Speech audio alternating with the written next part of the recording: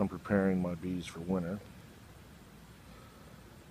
The jars that you see on the front of the hives are feeders that I put sugar syrup in.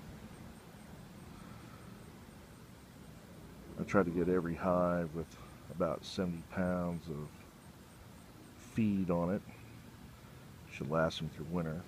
I'm anticipating a pretty tough winter this year, so I'm trying to really maximize what they go in with. That way this spring they'll come out good and strong and hopefully make lots of honey.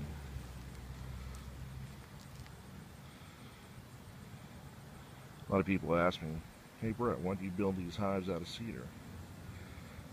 Well, just like the way it looks. And life's too short to have ugly beehives. A lot of people ask, hey, does cedar bother the bees?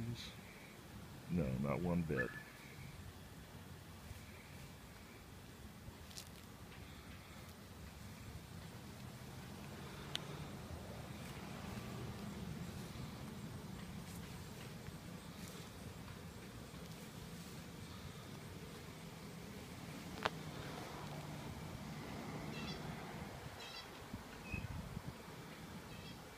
This spring, I should have another custom hive, maybe two. I have a hive at the wood shop that I'm building out of red Honduras mahogany, and another one out of English walnut.